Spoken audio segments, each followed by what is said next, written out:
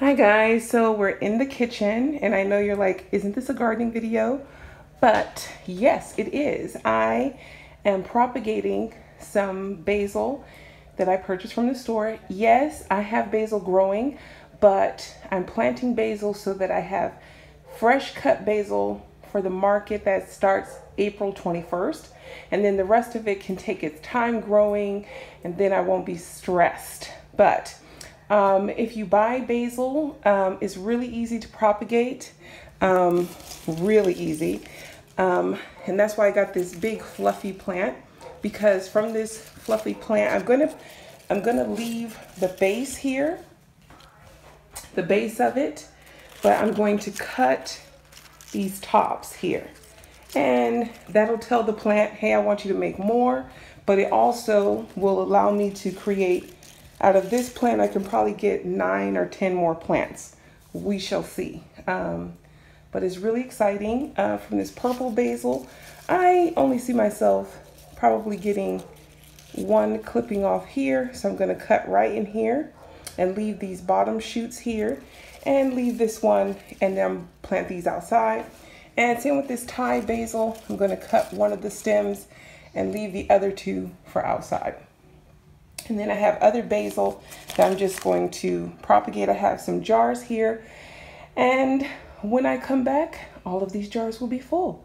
So, but you know, I will say this, make sure when you cut, you get a nice long stem. Yeah, probably about right there. And remember, any excess basil leaves, you can just save. You can dry and save on the side and make yourself some dried basil. But yeah, that's what I'm getting ready to do. So I will show you guys what it looks like when all of these jars are filled. And it's probably not enough jars for as much basil as I purchased. But yeah, let's get to it. This is what the first one looks like when I'm done. And I keep egg cartons so that I can, for things like this, I can put all the leaves in there and let them dry without any issues.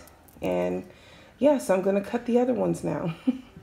But it's nice, and it may look tiny, but once it goes into the ground, it'll be fine.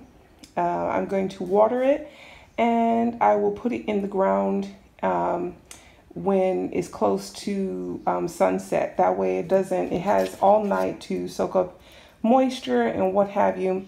And you know, it doesn't have to suffer right after it's been cut. So yeah, so I'm gonna get on with the rest of these. I knew what will be plants. Oh, and I'm doing lemongrass too. So cool. So we'll probably have about 25 basil plants if they all grow roots. So I'll keep you guys, definitely keep you guys posted on this. And make sure, like, each couple of days you change out the water and you should be fine. Keep it in a nice sunny, semi-sunny space. And this is my pile of basil to dry. It smells so good, guys. Good morning, guys. So it's super early in the morning. Well, not super early. It's about 6:30, and I'm outside watering everything because the temperatures have gotten so high at nighttime. So the temperatures are above 40 degrees. I leave the trays out instead of bringing them in. So I just make sure they're out of the way for the vehicles. And so I was bringing you out early this morning to remind everyone watching, when it's really hot, when you know you're gonna have a warm day, water everything early so it has time to absorb all of the water before the, you know, preferably before the sky lights up. Yeah, over here, watered everything over here. Everything's growing. The squirrels keep coming back, but our sunflowers are getting bigger. I forgot I planted those tulips in there last October, but you know, here we are. And they're going to look beautiful, but they are squeezing out some of the sunflowers. But as soon as they bloom, I'll cut them back. But I didn't bring you guys out here to give you a tour. I am going to go to the front to water up there before I go on do my morning exercise. So I thought I would bring you all along this morning while I water everything before I head on out. And also to show you that I had to, ooh, whoa, you all didn't see that. There was two birds fighting and flew right in front of me. Anyway, yeah, I'm going to show you guys what I had to do for some slugs. So let's go. Up here in the front, as you can see, I dug out a new area. Not too sure what I'm going to put in here. At first, I was thinking maybe some tomatoes, peppers, but I've been monitoring. I did this yesterday, Sunday. Today is Monday. Yeah. So I'm trying to figure out how much sunlight this area gets, and that will determine what is feasible, you know, what makes most sense to go in here. Let's see if we caught any slugs. So this is what the front looks like so far. Okay, so one of my daughters was helping me because the slugs were eating my zinnia. So she told me about the beer and yeast. Oh, there they are. So I did catch one. I didn't do beer and yeast because I don't drink alcohol. So I just did. I said, I wonder if you just put yeast in there. Yeast. So she found some website and it was like yeast, water, and a little bit of sugar to activate the yeast. And look,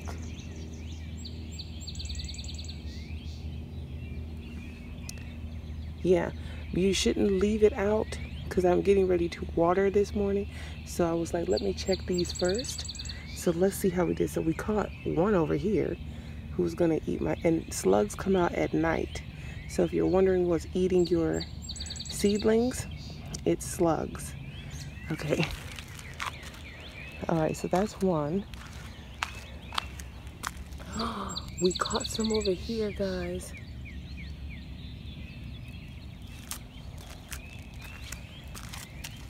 Oh my goodness. Now I'm gonna have to go get the hubster to come get these because this is getting really, I can't do it. I can't do this. There's too many in there for me. Yeah. Okay. Let's see if we caught some. Oh my word. Oh, there's a ton of them in there.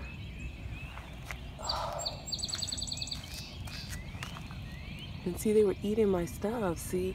And that's what they did before. But putting that in there protected the zinnia. Oh. And they come out at night. So, okay, I'm gonna have to get help from the hubster really quickly. Okay, guys. And then I'm gonna okay, that kind of creeped me out a bit, but interesting. So if you didn't think the yeast thing worked or the beer thing, if you're like me and you don't drink alcohol, you can use yeast, sugar, and water, and it acts like a trap too. So yeah, now I know it works. Okay, so I'm just gonna go ahead and water the front before the sun comes up completely. So yeah. Oh, let's see if I didn't put any over here because it was too like where everybody could see, but I should have because they're over here eating my little seedlings. See, I have little ones here, but now that I know it works, I'll do it. Okay. All right, guys. So I'll talk to you guys later. Hello, guys. Same day, different activity. So today, well, it's afternoon. I need to pot up this Tulsi basil and purple basil. This is zinnia here. Oh, I have two that shot up. Okay. So let me open this lid here. And then we have some lemon balm. That will be the only thing that I need to pot up on this tray. This needs to be potted up. This is wild bergamot, so it needs to be potted up because it really can't grow anymore in here. And then last but not least, I have all of this to do. So I'm gonna start with this, and I'm gonna put them straight into pots, those plastic pots. I'll show you when I get outside, because they already have roots at the bottom. So it wouldn't make any sense for me to put it in another little tray because it would eventually run out of room there as well. And then I'll just be potting up again. So let me take you guys outside. So I have my soil here, and I'm starting with this tray.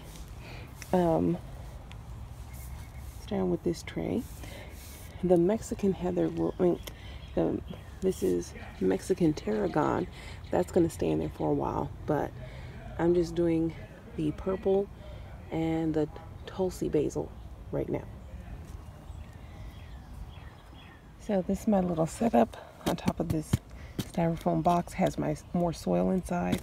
I'm really happy that it's overcast today, but these still have to go in the shade the rest of today because it's not going to hold up well in the heat and light. So I'll just take you through one of them. I see my hand, there it is. Here's my pot. Trying to get it as one whole unit.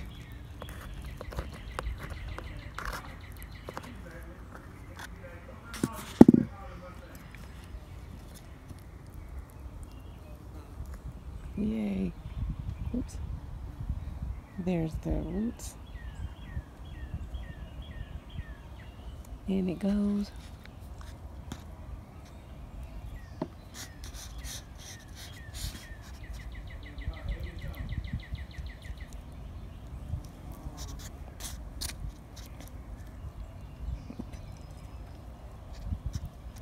I'm gonna move it to the side, rinse and repeat. We are on to our next tray. So this is Thai basil, purple basil, chives, and lemon basil. Oops. This is what we have completed so far. And we need a whole new tray for these, because it's a lot. The tray is a Hubster made hole 25, and I think we have that covered right in here. All that's left is naming them. I do not know what this is. So I'm done for today. We have chives. I found a calendula plant. No, not calendula. Cosmos seedling right there. We have lemon basil, Thai basil, purple basil, more Thai basil. This is Tulsi basil, lemon basil, and then down there we have wild bergamot. So I'm just going to water them all in.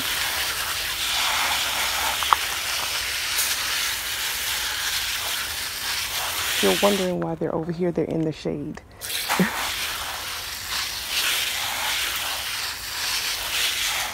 And then these are all the trays. I like to recycle them and keep using them. So I just close them out.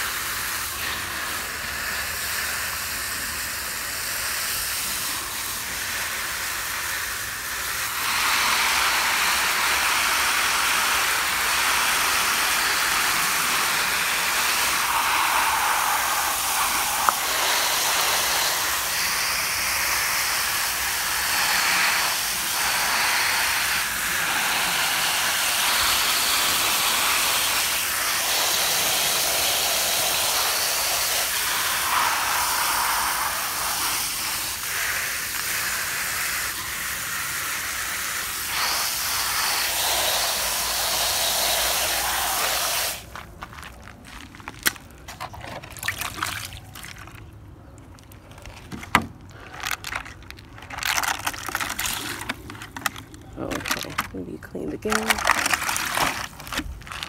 Same with that one. That's pretty much okay.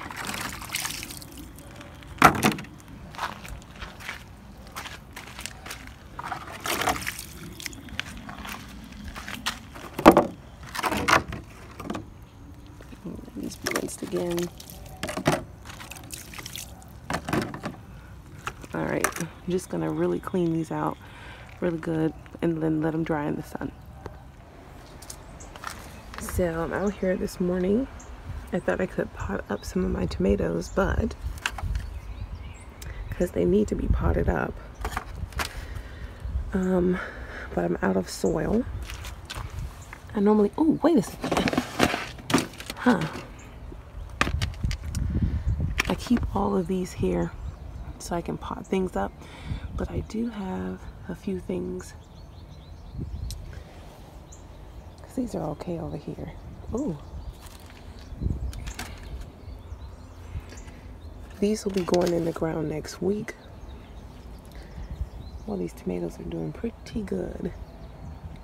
I have some more. These are in smaller trays. These are what I had, and as you can see, in that new area I made in the front, I think I am just gonna fill it with peppers, flowers, and tomatoes, as well as putting tomatoes across the front. We have some, I forgot what these are. It might come to me in a second. Almost had it. But they come in red and it's a grain. Okay, I'll remember after and put it on the screen. And we have some peppers here. And yes, the pots are too big right now, but they're growing very well in here. Because potting up is not so much fun. Also, everything will come in tonight, including the eucalyptus and lemon trees and our curry leaf plant, due to the fact that tonight the temperatures will be at 36. Yeah, around 36. I don't mind bringing them out in the morning at 36 degrees because I know the sun is coming up and it'll warm up quickly, but at nighttime it'll be 36 degrees around 4 o'clock in the morning. So take it in tonight, bring it back out once it's at least 38 degrees. Probably once the sun comes up. So what I'm thinking is I might pot up these purple basil here, these two. Look at our thyme. And we have feverfew here that's doing really well. I potted that up. This is Tulsi basil, so it's doing really well. Yeah, but I need to go to Lowe's today. I'll take you guys with me because I need some more soil. What is this? This is our dill, and oh wow, that's gonna do really well. Dill right there. We have a ton of dill over there. Thank goodness I learned to stop watering so much, because I was checking out my chamomile, wondering why it was yellowing. Told you guys that last week, and found out I was doing too much with the water. So I stopped, and it stopped too. Stopped turning yellow so much. And look at this is Russian tarragon. I had to pot those up. And we have calendula here. This needs a new pot for sure. That's the Russian tarragon. And we have some marigold zinnias. And these are sweet banana peppers. They're doing pretty good. And this is some wild bergamot. Yeah. So I'll take you guys with me to Lowe's so I can get some soil, but let's see what we can pot up right now. Something that is that will benefit from a new pot, which is probably this calendula.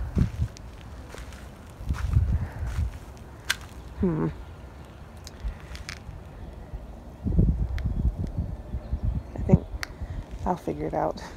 I did find a Florist Sunny bouquet that I put into here on March 17th. There's the date. And it needs to go on the ground.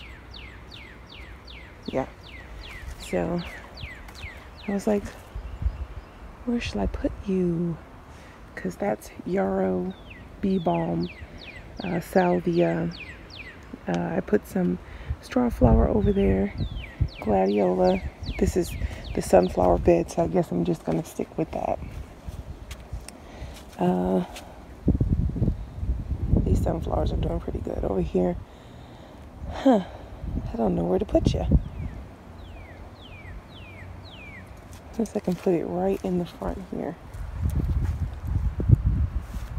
Because I didn't put any of them in the front. Alright, so I had not planted up the lemon balm from the other day. So I decided to use these 5. Yes, there's 2, 4, 6, 8, 10, but I'm going to group them 2 by 2 in here. And that way they'll get full fast, and then I can just start over again. This is rosemary here, and this is peppermint here. And thankfully, this peppermint is growing faster than the last time I seeded it. And because it wasn't doing very well last time. And I put all of these rosemary seeds in, but so far those are the only 2 that germinated. So it's all good.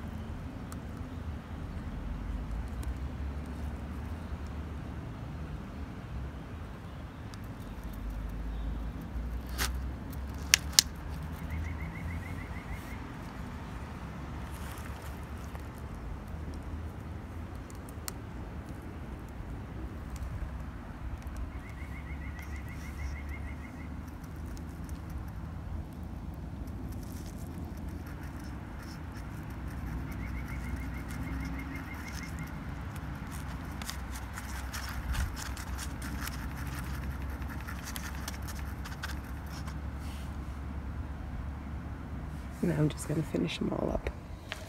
So I'm going to finish it up here this weekend. Remember 2 weeks ago I started some okra seeds?